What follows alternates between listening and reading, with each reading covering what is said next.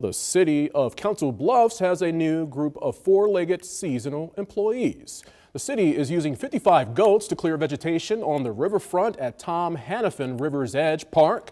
They're working on a 4-acre section, and it should take them 15 to 20 days to complete.